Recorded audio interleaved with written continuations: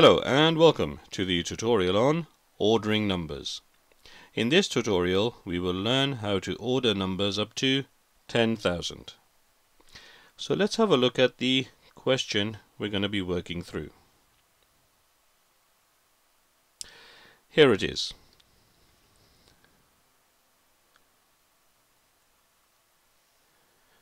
On the left hand side we've got 4 sets of numbers, A, B, C, D. On the right hand side we've got the options. We have to write from the smallest number to the largest number. Okay, the numbers look fairly identical, so how do we work through this? Well, the first thing we have to notice is that each of the numbers has got 4 digits. If you look over here, every single number has got 4 digits. Just move this up slightly. Okay, so what we're going to do is, first, we're just going to label right at the top here. We've got units, tens, hundreds, and thousands. What we're going to do is, as we always do when we are comparing or ordering numbers, we start with the number with the digit on the left hand side. So let's just change colors.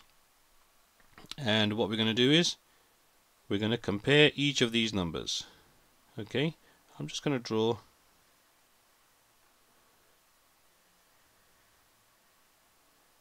so that is what we are comparing. If we look at number A, the thousands, it has 3 thousands here. B has also got 3 thousands, C has got 3 thousands, and D has got 3 thousands. Therefore, we cannot tell which number is larger or smaller just by looking at the thousands. We have to now move across and look at the hundreds. I'm just going to draw a circle around there. Not a circle, I'm just going to circle these numbers, I should say. There we go. So that's the hundreds. A has got 6, B has got 3 hundreds, C has got 8 hundreds, and D has got 4 hundreds. Now what does that immediately tell you? That should tell you that because each digit is different, we don't need to look at the tens and units. Just by looking at the hundreds, we can determine which number is larger and which one is smaller. Okay, so let's do this. What I'm going to do here, I'm just going to rewrite the hundreds column over here, just to make it easier for us to work through. A has got 6, B has got 3, C has got 8, and D has got 4.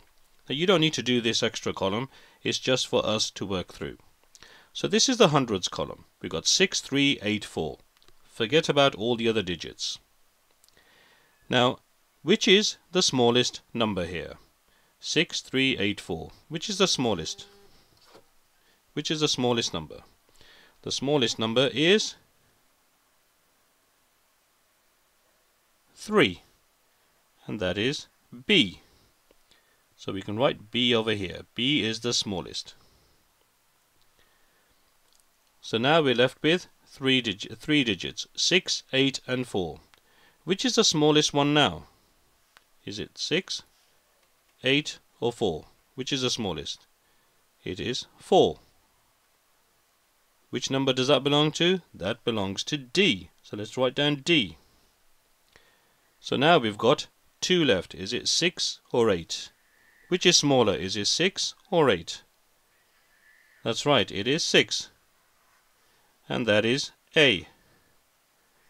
And that simply leaves one final one, that is the 8. And that is C. And that is how we work out how to order numbers up to 10,000. It's the same as comparing, but you're just comparing now not necessarily 2 numbers. It could be 3 numbers, 4 numbers in our example, or even more, 5 or 6 numbers.